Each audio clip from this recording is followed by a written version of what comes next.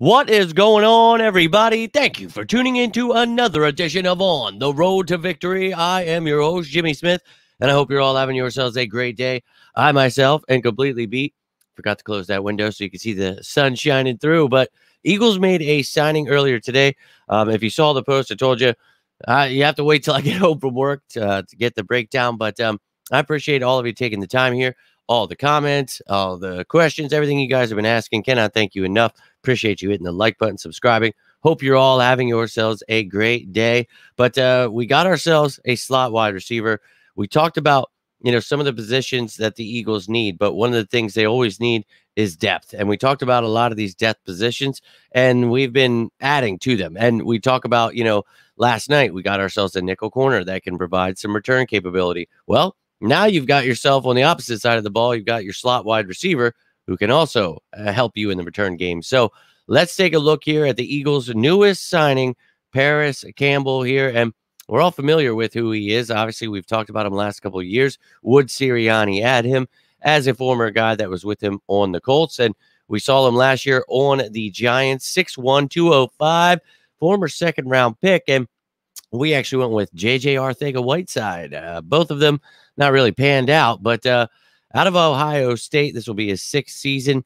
And, last year had 3 starts, but only 104 yards, 5.2 yards per catch, no touchdowns, 3.3 yards after contact per reception. And he did have 1 drop. And I'm literally blown away right now. I literally went through and did all of that work for no reason. And, I feel like you guys probably think I'm lying sometimes when I say this stuff, but I need to prove it to you and show you just how much this app that I pay for to do my graphics takes away my work. So you can see right here, I did add his return stats. So that says 8 returns, 191 yards, 0 touchdowns, 23.9 yards per return, 36 yards as his longest, but it saved it with absolutely no stats and kept the rushing stuff there. That's cool, man. I really love how you guys do that. But you can see he helps us in the kick return game, not punt return. And back at Ohio State, I want to say it was 30.4 yards per return he had. So he's got some capability there. And just last year he was doing that.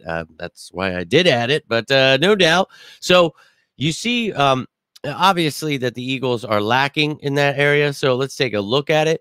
But we've talked about, needing to add to the wide receiver position. And obviously you've got the best duo in the game, but you need more. And we don't know if Devontae Parker will even make the team. Hell, you don't even know if Parris Campbell will. But you need Britton Covey to step it up. Maybe he can show you something as a receiver. But beyond that, obviously A.J. Brown, Devontae Smith, they're interchangeable guys that, you can play inside, outside. And, if Devontae Parker could get back into old form, he could play outside. They could go in. But if Campbell, really steps his game up, shows off the talent he has, and, finds some development here with the Eagles, I think that, hey, sky's the limit for him. But I still think you look in this draft, whether that, be a high pick, a mid pick, a low pick, we'll see. But, adding to this position was a must. That Quez, Julio, Olamide all went their separate ways. And I talked about Olamide. I would have loved to have seen him back. But you get someone like Parris Campbell here, and he's a quick dude, and he's somebody, again, he's going to have to compete, but we don't have much at slot. So you see him, and anybody else in green there is new additions. Gray are the future, reserve future guys there. So you can see we have been adding here, and you've got 5 new players on offense, 1 via trade, 4 signings there. So Howie continues to cook, and I'll show you the defense here, but man, you just continue adding here. You've got 6 players on defense there.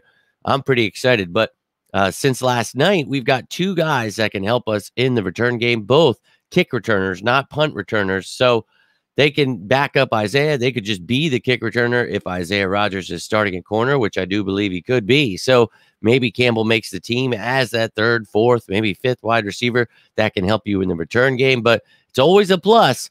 But that is all I've got for you right now, ladies and gentlemen. I literally got home. Don't be surprised to see Spider-Man coming out of my head here.